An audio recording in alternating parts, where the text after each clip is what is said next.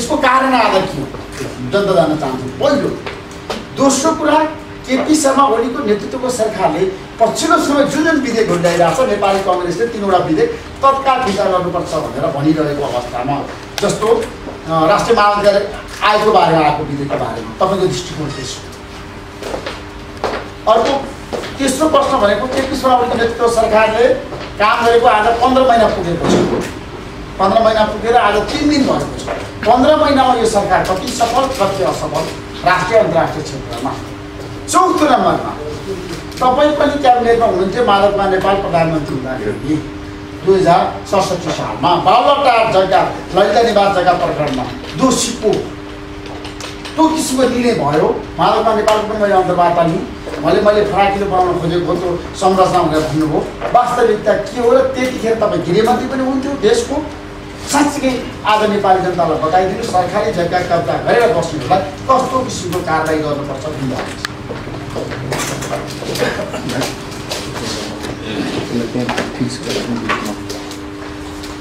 धन्यवाद ऋषिजी। सबभन्दा पहिले त म तपाईँलाई र पत्रकार साथीहरूलाई धन्यवाद दिन चाहन्छु र म सबभन्दा पहिले तपाईँको पछिल्लो प्रश्न अत्यन्त संवेदनशील भएको हुनाले म 3वटा आफ्ना कुरा आरम्भ गर्छु। जुन बेला म गृहमन्त्री थिएँ त्यो बेला ललिता निवासको जग्गाको सम्बन्धमा मन्त्री परिषदमा कुनै प्रस्ताव आएर छलफल भएको मलाई सम्झना छैन।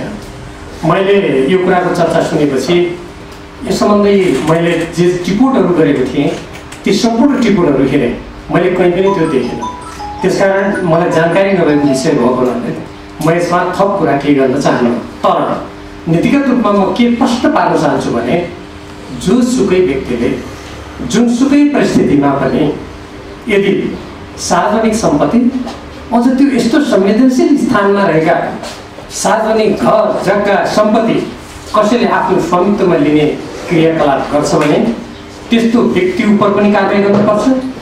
त्यो सम्पूर्ण सरकारी र सार्वजनिक जग्गा सम्पत्ति त्यो सरकारको अधीनमा आउनुपर्छ, सार्वजनिक रूपमा रहनुपर्छ र त्यसमा जग्गा फिर्ता लिएर मात्र हुँदैन, त्यो कानुन विपरीत क्रियाकलाप गर्नेहरू को हुन् उनीहरूमाथि कारबाही पनि गर्नुपर्छ। मेरो यसमा स्पष्ट धारणा छ। सरकारले यसमा थप छानबिन गर्दै गरेको कुरा बाहिर सञ्चार माध्यममा मैले सुनेको छु। सरकारको तर्फबाट त्यो छानबिन प्रभावकारी रूपमा होस् र दोषी उप कारबाही होस्। बालुवाटार जस्तो संवेदनशील जहाँ प्रधान न्यायाधीश प्रधानमन्त्री सभामुखको निवास रहेको छ त्यो ठाउँको जग्गा कुनै व्यक्ति विशेषले आफ्नो नाममा गर्ने, सार्वजनिक जग्गालाई निजीकरण गर्ने कुरा यो अत्यन्त आपत्तिजनक छ। यस्तै गरेर अरू ठाउँका सार्वजनिक सम्पत्तिहरू पनि हाम्रो देशले द्वन्द्वकालमा भएको बेला, त्योभन्दा अगाडिको सङ्क्रमणकालीन अवस्थामा अलिकति राज्य प्रणालीमा समस्या आएको बेला त्यसलाई पूर्ण रूपमा रक्षा गर्न सकेन भन्दैमा अब त्यसमाथि व्यक्तिहरूले विभिन्न प्रकारका गलत क्रियाकलापमा लाग्ने समूहहरूले यदि त्यसमा कब्जा गर्छन्, सार्वजनिक सम्पत्तिमाथि उनीहरूले आफ्नो स्वामित्व खडा गर्छन् भने यो एकदमै आपत्तिजनक छ। यो कानुनी शासनको दृष्टिकोणले पनि गलत छ, सभ्य समाजको दृष्टिकोणले पनि गलत छ, जनताप्रति उत्तरदायी शासन व्यवस्थाको दृष्टिकोणले पनि गलत छ।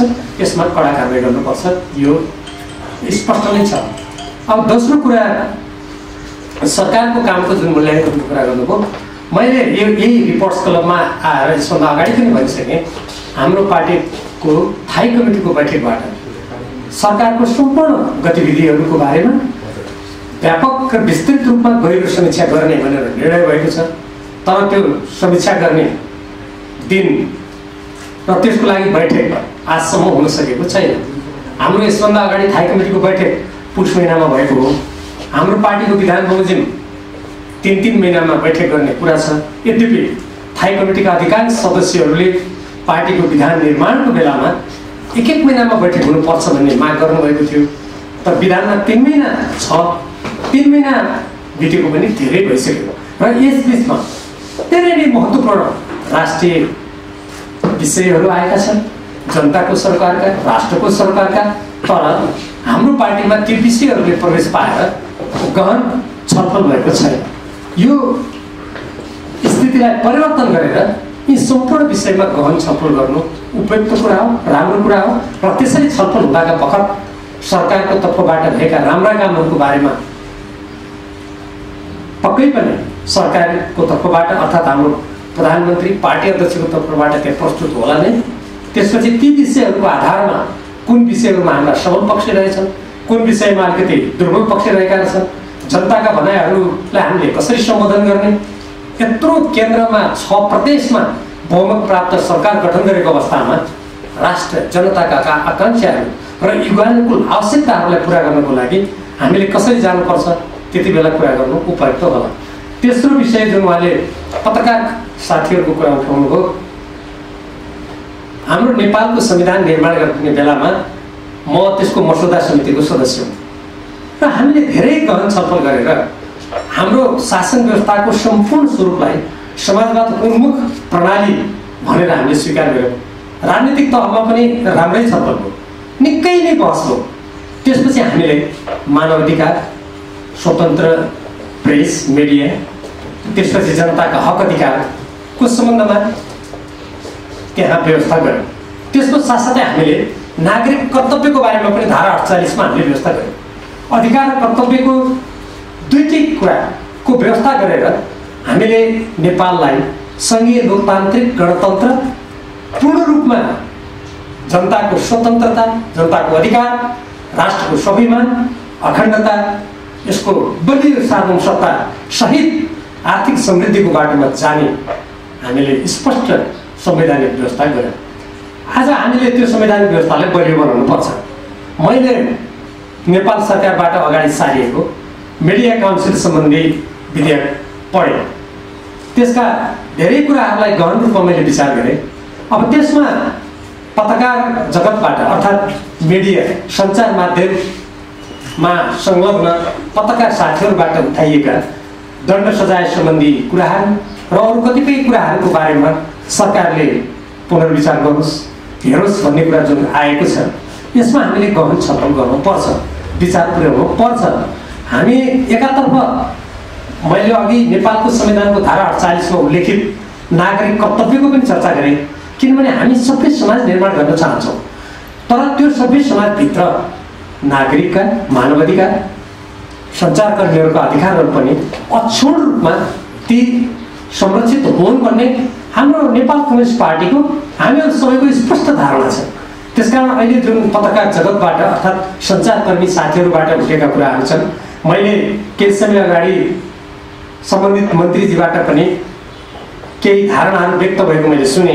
उहाँले पनि हामीले अगाडि एउटा विधेयक ल्याएका छौँ, अब यो विधेयकमा भएका कतिपय व्यवस्थाहरू यदि कुनै व्यवस्थालाई संशोधन गर्नुपर्छ, सच्याउनुपर्छ, परिमार्जन गर्नुपर्छ भने सरकारले त्यही छलफलको लागि त ल्याएको भनेर मन्त्रीजीले स्वयंले भनिसकेपछि मैले त्यसमा धेरै अब टिप्पणी गर्नुपर्ला जस्तो मलाई लाग्दैन। तर म एउटा कुरा स्पष्ट रूपमा भन्न चाहन्छु, हामीले धेरै ठुलो सङ्घर्ष गरेर जुन व्यवस्था ल्याएका छौँ त्यो व्यवस्थामा सबै नागरिकका अधिकारहरू संरक्षित हुनुपर्छ। त्यसमा पनि समाजलाई निरन्तर चेतना र उज्यालोको दिशातर्फ जागृत गरिरहने पत्रकार जगतका अधिकारहरू कुण्ठित गरे त प्रश्नै उठ्दैन। तर सँगसँगै हामीले सञ्चार माध्यमहरूले पनि मैले अघि नेपालको संविधानको धारा 48 मा उल्लेखित जुन नागरिक कर्तव्यको कुरा गरेँ, निस्सन्देह यस्तो जिम्मेवार सञ्चार जगतले त्यसतर्फ ध्यान दिन्छ नै, दिँदै पनि आएको छ, उसले ध्यान दिनैपर्छ। किनभने हामी सबै मिलेर एउटा सभ्य समाजको निर्माण गर्ने हो। र अहिले उठिरहेको जुन विवाद छ, यो विवादको सम्बन्धमा नेपाल सरकारको तर्फबाट सम्बन्धित मन्त्रालयले पत्रकारसँग अर्थात् सञ्चारकर्मी साथीहरूसँग जो अहिले आन्दोलनरत रहनु भएको छ उहाँसँग कुराकानी गर्ने। हामीले हाम्रो नेपालको संविधान, हाम्रो लोकतान्त्रिक प्रणालीसँग अमिल्दा कुराहरू केही छन्, त्यहाँ केही गुनासा छन् भने त्यसलाई पारस्परिक सरसल्लाहबाट छलफलबाट त्यसलाई टुङ्ग्याउनुपर्छ। र हाम्रो लोकतन्त्र र सञ्चार जगत अभिन्न रूपमा पारस्परिक रूपले अन्तर सम्बन्धित भएको हुनाले यसलाई धेरै चर्काएर यसलाई धेरै एकअर्कालाई अप्ठ्यारो पार्ने दिशातिर जानुभन्दा यसलाई एउटा सन्तुलनमा र पारस्परिक सरसल्लाहबाट यसको समाधान गर्नुपर्छ भन्ने मेरो धारणा छ। धन्यवाद। अब केही प्रश्नहरुको लागि केही प्रश्न छन् भने साथीहरु ओपन यो जग्गा प्रकरण जुन कुरा आयो नि, जस्तो यहाँले पनि भन्नुभयो प्रधानमन्त्री निवास, प्रधान न्यायाधीश निवास, सभापति निवास नै कब्जा हुन्छ भने यो मुलुकमा शासन पद्धति कसरी चलिरहेछ भनेर जनताले प्रश्न गरे। जनतालाई त्यस्तो प्रश्न गर्ने अधिकार छ एउटा त। दोस्रो कुरा, हामी जुन प्रकारको राजनीतिक प्रणालीले जुन परिस्थितिबाट यहाँसम्म आइपुग्यौँ, विगतमा अलिकति अप्ठ्यारा बेलामा कतिपय व्यक्तिहरू समूहहरूले त्यसबाट नाजायज फाइदा लिएर गलत क्रियाकलाप गर्न खोजेको पनि अवश्य देखिन्छ। अब त हामी एउटा जिम्मेवार सरकारको मार्फतमा छौँ र हामी नेपालको नयाँ संविधान ल्याइसकेको अवस्थामा छौँ। त्यसैले मैले अर्कै कुरा दोहोऱ्याउन चाहन्छु, कुनै पनि व्यक्ति समूह अझ जिम्मेवार व्यक्ति भयो त अझ संवेदनशील हुन्छ कुराले। यदि कुनै पनि ठाउँको सार्वजनिक जग्गा कब्जा गर्ने र त्यसमा अनेक प्रकारका आफ्ना निहित स्वार्थ साधना गर्ने त्यस्तो क्रियाकलाप गर्छ भने त्यसलाई कडाइका साथ कानुनको दायरामा ल्याउनुपर्छ, कारबाही गर्नुपर्छ। र अहिले जनताले जुन व्यापक रूपमा देशव्यापी रूपमा अझ खास गरी सञ्चार माध्यमले यो कुरालाई अगाडि ल्याउनु भएको छ, म त सबैलाई धन्यवाद दिन्छु। र हामी नागरिकहरूको कर्तव्य हो, किनभने देशको रक्षा जसरी सिमानामा जनताहरूले बसेर देशको रक्षा गर्नुपर्छ, देशको स्वाधीनता स्वतन्त्रताको रक्षा गर्नुपर्छ, त्यस्तै गरेर सार्वजनिक सम्पत्तिको रक्षा पनि हामी सबै जनताले आवाज उठाएर गर्नुपर्छ भन्ने जुन चेतना हामीले व्यापक रूपमा देखेका छौँ, यो खुसीको कुरा हो। नेपाल सरकारले यसलाई सकारात्मक रूपमा लिएर जहाँ जहाँ यसरी सार्वजनिक सम्पत्ति, सरकारी सम्पत्तिको दुरुपयोग भएको छ या कब्जा भएको छ या अर्काले त्यसमा हस्तक्षेप गरेको छ, त्यसलाई समाप्त गर्नुपर्छ र त्यसको गर्नेहरूलाई कारबाही गर्नुपर्छ। तर यसलाई समाप्त गर्ने भन्दा पनि हजुरकै पार्टीको महासचिव संलग्न हुनुहुन्छ भने त संरक्षण गरिराखेका देखियो नि त। यस सम्बन्धमा यहाँभन्दा अगाडि मैले सार्वजनिक रूपमा प्रश्न उठेको सुने र यसमा नेपाल सरकारले हामी छानबिन गर्छौँ। छानबिन गर्दाखेरि जोसुकै व्यक्तिले पनि यदि गैरकानुनी रूपमा सार्वजनिक सम्पत्ति कब्जा गरेको पायो भने हामी कारबाही गर्छौँ भने हुनाले म नेपाल सरकारको तर्फबाट जुन छानबिन प्रक्रिया अगाडि बढाइएको छ त्यसको निष्कर्षलाई प्रतीक्षा गर्नुपर्छ भन्ने ठान्छु। जुन तपाईँको प्रश्नमा अन्तर्निहित कुरा छ, जुनसुकै जिम्मेवारको जुनसुकै ठुलो व्यक्ति भए पनि गैरकानुनी काम छ भने कारबाही गर्नुपर्छ भन्ने तपाईँको जुन प्रश्नमा अन्तर्निहित भावना छ, म त्यो भावनाको सम्मान गर्छु। होइन मन्त्रीजी, एउटा कुरा अस्ति म गएको थिएँ 3वटा अड्डामा, तपाईँको मालपोतमा गएको थिएँ, भूमि सुधारमा गएको थिएँ र नापिसाकामा। उसले के भन्यो कि हामीलाई थाहा छैन, जुन भूमि सुधार लागू भयो नि त्यो बेलामा जुन जग्गा थियो अहिले त्यो रेकर्ड माग्दाखेरि उहाँले नापिसाकामा नै छोडिदियो कि 7 लाख बिघा जमिन अहिले गायब छ नेपालको जुन मापदण्डमा कब्जा गरिएको छ भूमि माग्दा। जुन 24 सालको समथिङ ऐनमा भूमि सुधार लागू लगत्तै जुन जमिनहरू थियो 7 लाख बिघाको डाटा उसले प्रस्तुत। किनकि मैले मालपोतमा पनि गएको थिएँ, त्यसपछि भूमि सुधारमा गएको थिएँ, उसले पनि पालन गर्ने डाइरेक्टर जुन छ नि नापिसकेको त्यहाँ पुगेको थियो। अनि उहाँले त्यो नक्सा अनुसार हेरेर बताउनु यसमा प्रायः 7 लाख बिघा त थुप्रो छ। जुन तपाईँले जुन कुरा गर्नुभयो नि, अझ कतिपय ठाउँमा हाम्रो यस बिचमा जुन देश द्वन्द्वमा गयो त्योभन्दा अगाडि पनि राजनीतिक अस्थिरताका अनेकौँ चरणबाट हामीले गुज्रिनु पर्यो। यो अवस्थामा जो चलनचल्तीको भाषामा भूमाफिया भन्ने गर्छौँ हामीहरू सबैले, जनताले त्यो भन्ने गरेका छन्, अर्थात् आफ्नो कुत्सित स्वार्थपूर्ति गर्नको लागि सार्वजनिक जग्गा कब्जा गर्ने, सरकारी सम्पत्तिको दुरुपयोग गर्ने यस्तो जुन क्रियाकलाप हो त्यो बेलाको परिस्थितिबाट फाइदा उठाएर नाजायज फाइदा उठाएर कतिपयले गरेका छन्।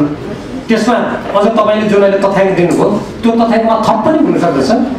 त यी सम्पूर्ण कुरालाई ध्यानमा राखेर अब यस्तो बहुमत प्राप्त सरकार भएको बेलामा जुन सरकारले गर्छु पनि भनेको छ, कडाइका साथ त्यसतर्फ फाइदा चाल्नुपर्छ, सार्वजनिक सम्पत्तिको पूर्ण रूपमा रक्षा गर्नुपर्छ। र यो सार्वजनिक सम्पत्तिको रक्षा गर्ने भनेको यो राष्ट्रिय हितको स्वार्थको रक्षा गर्ने कुरा हो, अन्ततः देशकै रक्षा गर्ने कुरा हो र सरकारको पहिलो कर्तव्य भनेको राष्ट्रको सुरक्षा गर्नु नै। जस्तो यहाँले अघि पनि एउटा अर्को सन्दर्भ पार्टीको चाहिँ विधि विधान अनुसार बसेर 3 महिनामा बैठक बसेर 1 महिना भनेको थियो अझै हामीसँग पनि जोडेर भन्नुभयो। त्यसको मतलब पार्टी विधि विधान अनुसार चलिरहेको छैन हामीले र यहाँले छिटै वर्षोस् भन्नुभएको हो, छिटै गर्नुभएको।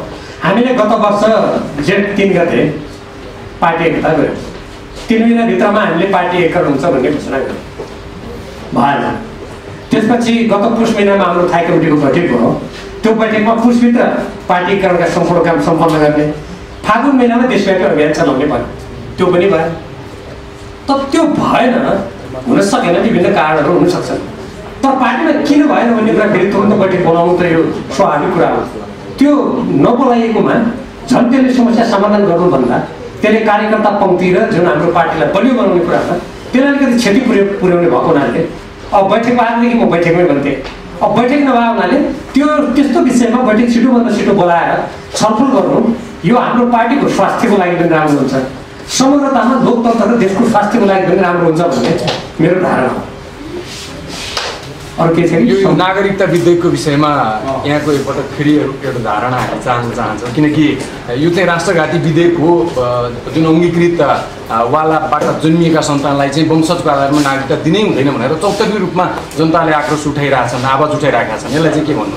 तपाईँलाई म धन्यवाद दिन चाहन्छु। नागरिकता प्रत्येक देशको अस्तित्वसँग गाँसिएको विषय हुन्छ। हामी ठुल्ठुला देशहरू हेरौँ, भारतलाई हेरौँ, जहाँ केही समय अगाडि आसाममा 40 लाख व्यक्तिहरूको नागरिकताको कुरा उठाएको थियो, सरकारले सिधै भन्यो हामी नागरिकता दिन्छौँ। बङ्गलादेशसँग काँडेदार लगाएर भारतले, अमेरिका जस्तो शक्तिशाली मुलुकले मेक्सिकोसँग पर्खालै लगाइरहेका छन्। अहिले अमेरिका जस्तो शक्तिशाली मुलुकको उदाहरण यहाँ दिने हो भने अहिले नागरिकता आफ्नो व्यापारमा आफ्नो राष्ट्रिय हितको लागि एकदम कडा कदम अमेरिकाले चालेको हामी देखिरहेका छौँ। चीनले आफ्नो राष्ट्रिय हितको लागि त्यस्तै गर्छ। पूर्वी युरोप भन्नुहोस् या पश्चिम युरोप भन्नुहोस्, युरोपमा त्यही हुन्छ। जापानमा तपाईँ जानुहोस्, आफ्नो राष्ट्रिय हितको लागि आफ्नो जनसङ्ख्यालाई सुरक्षा दिने, आफ्नो अर्थतन्त्र बलियो बनाउनुको लागि सबैले आफ्नो राष्ट्रिय हित अनुकूल निर्णय गर्छन्। हाम्रो देशमा के हो? नागरिकताको सम्बन्धमा संविधान बनाउने बेलामा पनि कसरी हुन्छ खोक्लो बनाउने, कसरी हुन्छ विदेशीलाई भित्र्याउने, त्यस्तो अभ्यास त्यहाँ भयो। हामी लड्यौँ त्यसको विरुद्धमा। अहिले के हो? सर्वोच्च अदालतले बदर गर्नु भनेर 34,000 नागरिकता जसलाई दिएको छ त्यो अवैध छ। त्यसलाई बदर गर्नु भनेर सर्वोच्च अदालतले दिएको आदेशलाई कार्यान्वयन नगर्ने, पालना नगर्ने, अनि त्यो जसलाई बदर गर्नु भनेर अदालतले भनेको छ उनीहरूका सन्तानलाई वंशजको नागरिकता दिनुको लागि प्रतिनिधि सभाको राज्य व्यवस्थामा छलफल भइरहेको बेला विधेयकमा सरकारले परिपत्र गर्ने, यो त मिलेन मात्र होइन, अनुचित भयो भनेर मैले बारम्बार भनिसकेँ। म फेरि भन्न चाहन्छु, नेपाली नागरिक चाहे तराई मधेसमा बसेका हुन्, हिमाल पूर्व पश्चिम जहाँसुकै बसेका हुन्, ती नागरिकहरूले सजिलै नागरिकता पाउनुपर्छ।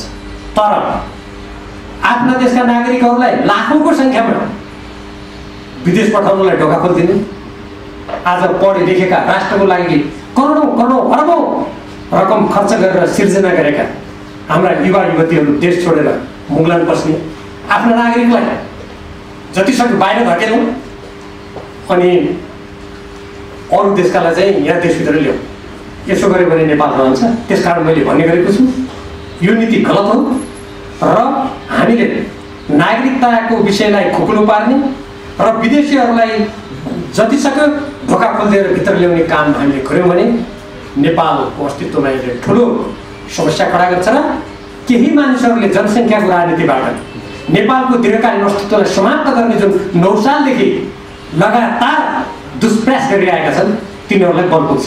त्यसकारण तपाईँहरू सञ्चारकर्मी साथीहरू र नेपाली देशभक्त नागरिकले जुन यो नागरिकताको बारेमा व्यापक रूपमा आवाज उठाएका छन्, म सबैलाई हार्दिक धन्यवाद दिन्छु।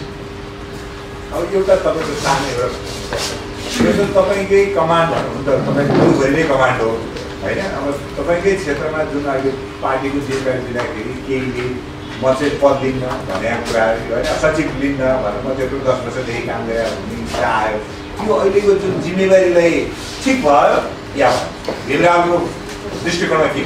अब हामी दुई ठुला पार्टीहरूको एकीकरणको यो प्रसङ्ग आएको हुनाले यो एकीकरणको प्रसङ्गमा अब यत्रो ठुलो पार्टीका यति धेरै कार्यकर्ता नेताहरू भएको ठाउँमा त्यो एकीकरणका संगठनात्मक काम गर्दाखेरि कहिलेकाहीँ कुनै व्यक्तिहरूले आफ्ना भिन्न दृष्टिकोणहरू राख्ने या यस्तो हुनुपर्छ भनेर राख्ने या केही समय म जिम्मेवारी लिन म विचार गर्छु भन्ने कुरा यस्तो कुरा आउन सक्दछ। यी कुराहरूलाई सङ्गठनको आन्तरिक प्रणालीबाट समाधान गर्नुपर्छ। सुदूरपश्चिमको कुरा जहाँसम्म गर्नुभयो, जुन साथीहरूले त्यस्ता आफ्ना धारणा राख्नु भएको छ केही साथीहरूले, उहाँसँग मेरो लगातार कुरा भइरहेको छ र हामी कुराकानीको माध्यमबाट उहाँहरूले पनि जिम्मेवारी पाउनुपर्छ र त्यसलाई हामीले समाधान गर्छौँ। धन्यवाद।